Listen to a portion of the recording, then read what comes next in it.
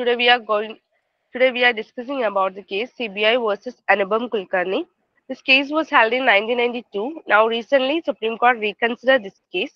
So in this case, an individual, Kulkarni, was arrested and was produced before the Chief Metropolitan Magistrate regarding the abduction of four diamond merchants. And he pretended to be sick and was admitted to the hospital for the treatment of his illness.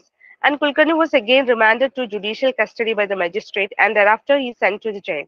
So the investigating officer was applied to the Chief Metropolitan Magistrate for police custody of Kulkarni, and the police remand of Kulkarni was refused, and a revision was filed before the High Court against the order of magistrate.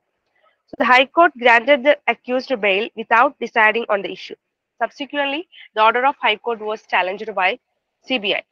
So the main issue of the case was whether an accused can be sent to the police custody rather than judicial custody after the expiry of initial period of 15 days. Here, Supreme Court considered the question of whether a person arrested and produced before the nearest magistrate, as required under Section 167, Clause 1 of CRPC, still be sent to the police custody after the expiry of initial period of 15 days, as provided. So here, court made several observations on this.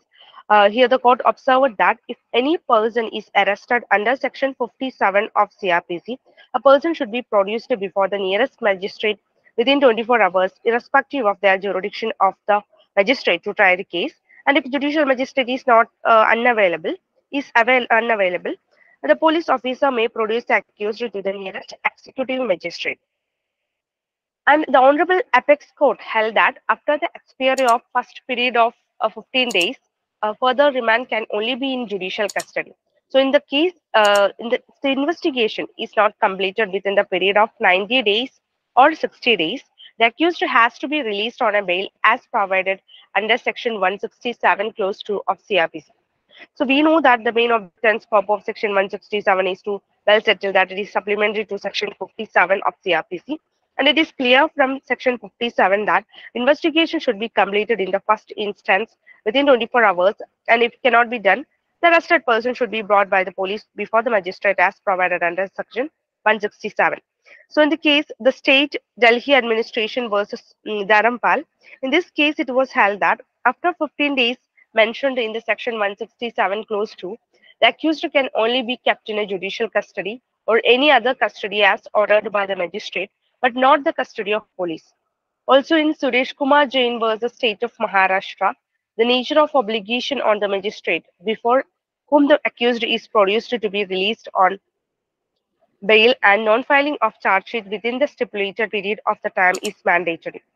So in such case, any detention beyond the stipulated time period, except on non-filing of bail application, it would be illegal. So when the remand by judicial magistrate, when the investigation cannot be completed within 24 hours, it can be concluded that the provision is enacted in a manner so the favor of accused. So the intention of section is to protect the accused from an unscrupulous police officers, and this is done by providing the maximum duration for which the accused can be sent to the police custody, and the detention is police custody is disfavored by the law, as section provides that the maximum period for which the accused can be sent for the remand in police custody and the duration is 15 days, and that too the initial 15 days period and not after that. In Central Bureau of Investigation versus Anpam J. Kulkarni, Kulkarni was arrested and produced before the Chief Metropolitan Magistrate regarding the abduction of four diamond merchants. He pretended to be sick and was admitted to hospital for treatment of his illness. Kulkarni was again remanded to judicial custody by the magistrate, and thereafter he was sent to jail. The investigating officer applied to the Chief Metropolitan Magistrate for police custody of Kulkarni in the view of the fact that the police could not take him into police custody all these days as he was in the hospital. The police remand for Kulkarni was refused by the court, relying on the judgment of State Delhi Administration versus Dharampal. A revision was filed before the High Court against the order of the magistrate. The High Court granted the accused bail without deciding on the issue. Subsequently, the order of the High Court was challenged by the CBI. Now, the main issue which was raised in this case was whether a person arrested and produced before the nearest magistrate, as required under Section 167, Clause 1 of CRPC, can still be remanded to police custody after the expiry of the initial period of 15 days. And another issue which was raised before the court while referring to the case of State versus Maharchand, was whether a person arrested in respect of an offense committed by him during an occurrence can be detained again in the police custody in respect of another offense committed by him in the same case where the fact comes to light after the expiry of the period of 15 days of his arrest. The AC appearing for CBI contended that Dharampal's case has been wrongly decided and the High Court has erred in granting bail to Sri Kulkarni without deciding the question whether he can be remanded to police custody. According to him, there could be cases where a remand to police custody would become absolutely necessary at a later stage. He also submitted that in cases of grave nature, it would be impossible for the police to gather all the material facts within the first 15 days, and if some valuable information is disclosed at a later stage, and if the police custody is denied, the investigation will be hampered and will result in the failure of justice. He criticized some of the judgments of the High Court. The first one is Jyan Singh versus State Delhi Administration. The second one is Trilochan Singh versus the State Delhi Administration. A third one is State Delhi Administration versus Dharampal, where the Delhi High Court overruled its decision in Jyan Singh's case and Trilochan's case and held that the nature of the custody can be altered from judicial custody to police custody and vice versa during the first period of 15 days. After 15 days, the accused could only be kept in judicial custody and not in police custody. The fourth case, which was criticized by the ACU, was State versus Meherchand. Referring to this case, the court came up with the second issue. The fifth one is State Delhi Administration versus Ravinder Kumar Bhatnagar, and sixth one is State of Kerala versus Sadanand. Srijat Malani, counsel for the respondent accused, submitted that Section 167 of CRPC is clear, and the police custody, if at all granted by the magistrate, should only be during the period of the first 15 days from the date of production of the accused before the magistrate, and the subsequent custody, if any, should only be judicial custody. Moving on to the judgment of the case, the court referred to Section 167 of CRPC, which elaborates in detail the procedure to be followed when the investigation cannot be completed in 24 hours. Here in this case, the accused has already been in police custody for 15 days, and therefore he could not be remanded to police custody either under Section 167 or Section 309 of CRPC. The court agreed to the case of Dharampal, where it stated that the custody after the expiry of first 15 days can only be in judicial custody. The court also stated that the detention in police custody is generally disfavored by law. Such detention can be allowed only in special circumstances and only by a remand granted by the magistrate for reasons judicially scrutinized and for the necessity of the case.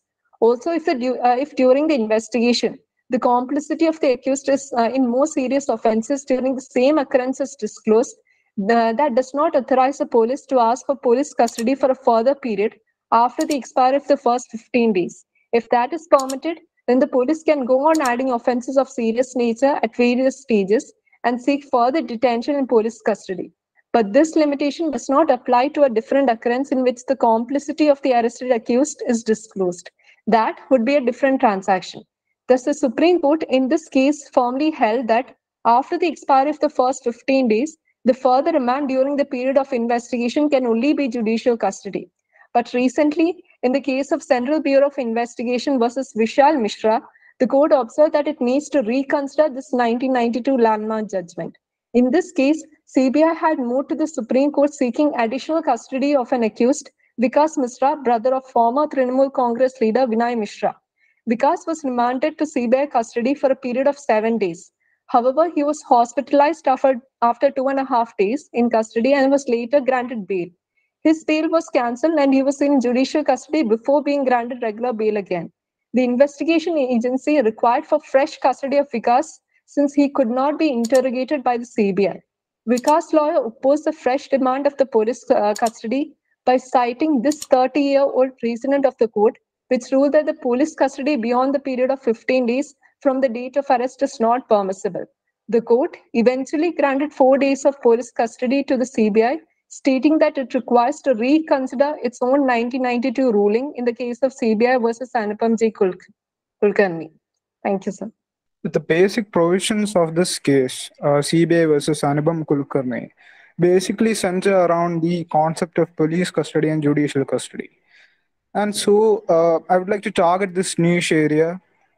The provisions in India for holding a person in custody for the purpose of furthering investigation are governed by Section 167 of the CRPC. Section 167 of the code allows that a person may be held in the custody of the police for a period of 15 days on the orders of a magistrate. A judicial magistrate may remand a person to any form of custody extending up to 15 days, and an executive magistrate may order for a period of custody extending up to 7 days. A person may be held in custody of the police or in judicial custody. It depends upon the circumstances and the scenarios. A police custody may extend only up to a period of 15 days from the date the custody begins.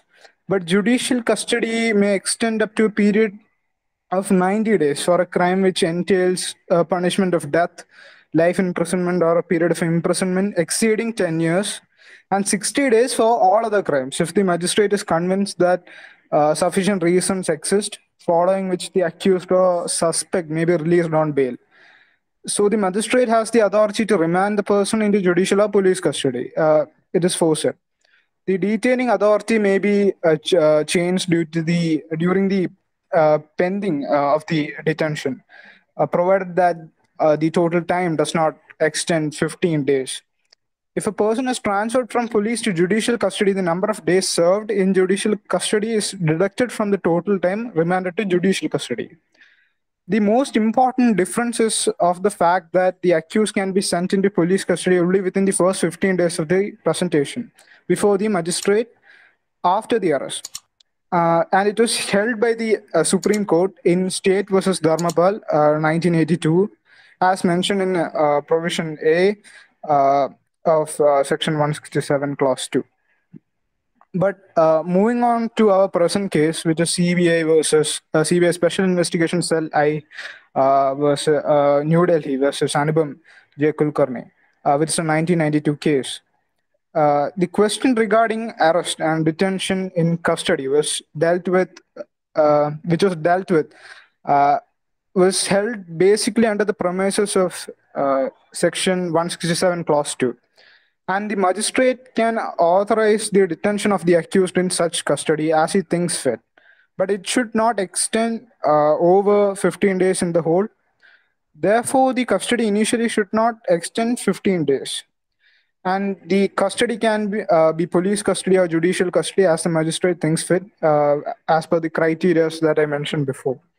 The words such custody and for a term not exceeding 15 days in whole are very significant, because on a combined reading of Section 167, Clause 2 and 2A, it emerges that the judicial magistrate to whom the executive magistrate has forwarded the arrested accused can order detention in such custody, namely police or judicial custody, as per Section 167, Clause 2, for the rest of the first 15 days after deducting the period of detention ordered by the executive magistrate.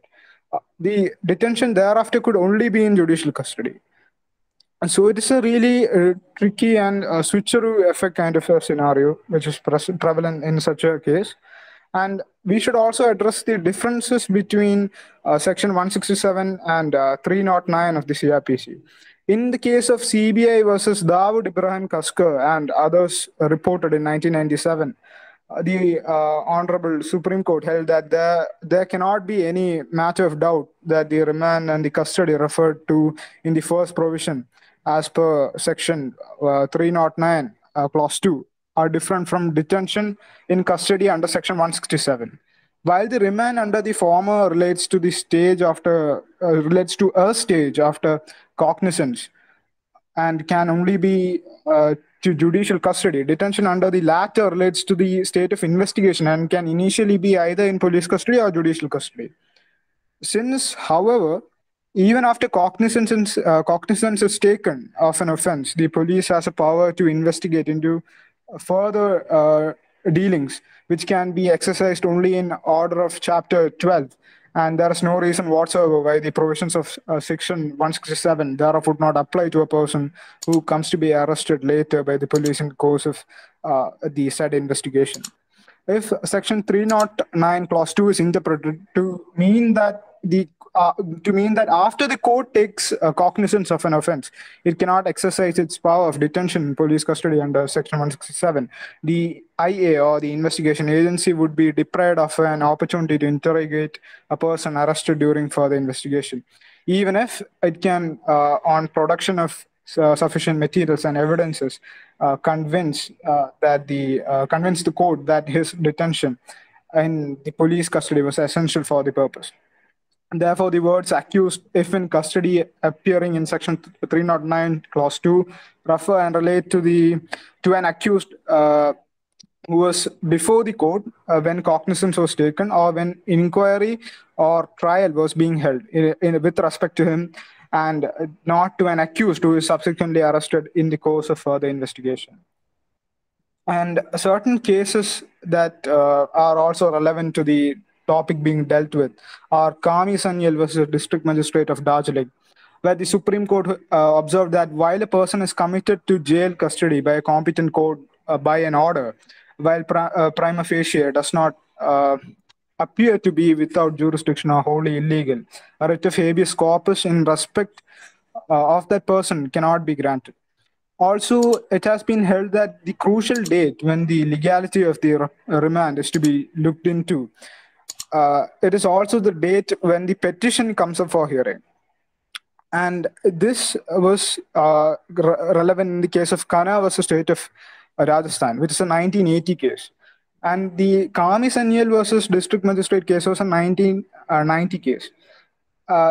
Coming back to Khanna versus State of Rajasthan, the Jaipur bench of the Rajasthan High Court, referring to the full bench decision of the High Court in case of Babu Nathan Malla versus State of Rajasthan,